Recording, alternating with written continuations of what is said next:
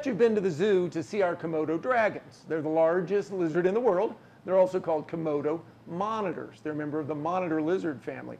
It's interesting because the Cincinnati Zoo is the monitor capital of the world. We have 9 different species.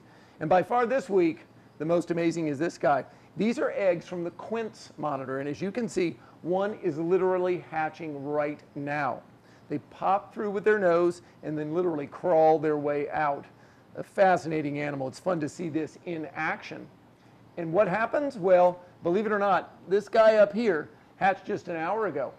I know you're thinking, how could a lizard that size end up coming from an egg that size? And the answer is they fill 100% of it up, wrapping their tail completely around their body. And when they're big enough and mature enough, they pop through with their snout and run right out.